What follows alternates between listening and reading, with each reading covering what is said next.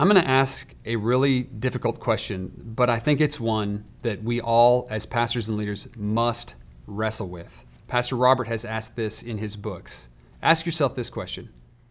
Are you concerned with the Jewish people? And I'm not asking you to answer that now in a right or wrong way. I just want you to ask yourself that question and sit on the answer. And be very honest. There's no condemnation. But if the answer to that question is no, you're not very concerned about it, then I would say to you that you are getting in the way of God blessing you, your ministry, and your community through you. The reason I say that is because the Jewish people are covenantally betrothed to God for eternity.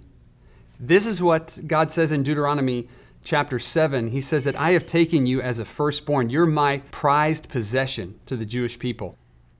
And if we as leaders will not concern ourselves with the things that God calls his prized possession, it's just hard for me to believe that God can fully bless what we're doing. I'm not saying he's not going to bless you. I'm saying that you could be getting in the way of really unlocking a rich blessing for your church.